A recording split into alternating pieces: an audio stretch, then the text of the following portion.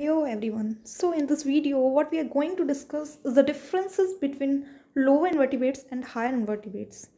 So before discussing about the differences, first you have to remember 2 points on the basis of these are divided. So see here these are invertebrates. Okay. So these are divided into lower and higher on the basis of their size. What are the bases? First is size and the second is body organization. On these 2 points are the basis to divide the invertebrates into higher and lower. Okay. So, wait. Let's see the differences between higher and lower invertebrates. See guys, here I have already told you on the basis of their size and body organization they are divided. So see, remember, whenever you write in your exam, write in this pattern so that you fetch full marks in the exam. First write the character block, then lower, then higher invertebrates. Okay, so I'm giving you exam pattern also. So on the basis of their size, lower invertebrates are divided into, so as the name is indicating, lower means they have small in size. They are generally small in size, while higher invertebrates are large in size. Okay. The second thing is body organization. How they have body organization? So their body organization is simple because they are lower. So their body organization is simple, while in the higher invertebrates they have complex body organization. Now let's see how the complexity comes in higher invertebrates. So as the germ layer, how is the germ layer in the first take the symmetry. What is the symmetry? The symmetry is the division of body into two equal parts. Animal whose body is divided into, see, here is something, and if it is divided into two equal parts, then it is called as symmetry or symmetrical animal. So symmetry is of three types. The first is asymmetry, the second is radial symmetry, and the third is bilateral symmetry. Okay, so symmetry is of three types. Now let's see which type of symmetry is found in lower invertebrates. In lower invertebrates, radial symmetry, biradial, and asymmetry. Some are radial, some are biradial, and some are asymmetrical. But in higher invertebrates, we see only bilateral symmetry. Then germ layer. See, what is the concept of germ layer? Germ layer on which the body is made. So they have diploblastic germ layer. Diploblastic means here D is indicating 2. So two layers are found in lower invertebrates. What are these two layers? First is ectoderm and endoderm.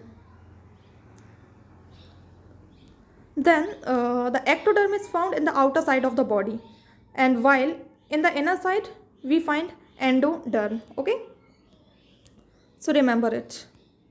Now see, they are diploblastic while they are triploblastic. Triploblastic means they have three layers. What are these three layers? These three layers are ectoderm, endoderm, and between them mesoderm is also found. So they are triploblastic. Then see here the coelom. What is coelom? Coelom is the body cavity found in the animal body cavity.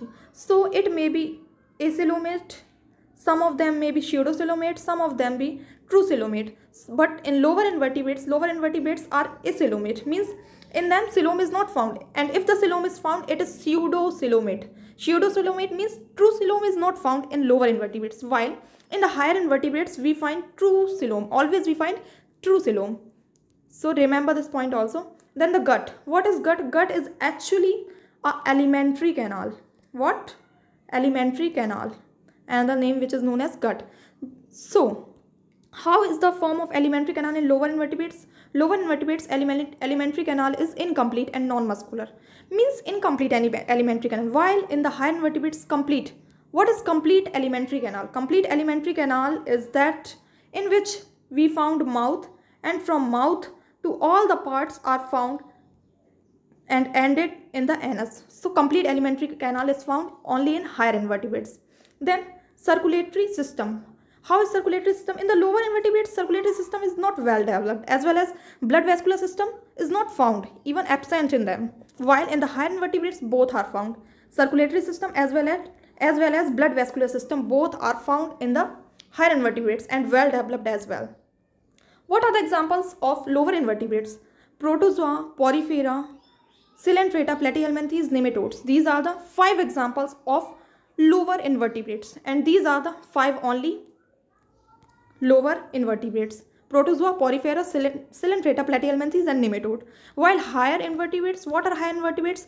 Annelida, Arthropoda, Mollusca, and Echinoderms. So hopes it is clear now. Now remember that you just have to remember these points, and on the basis of these points you can learn the differences between lower and higher invertebrates. So remember the size, body organization, symmetry, germ layer, coelom, gut, circulatory system, and example.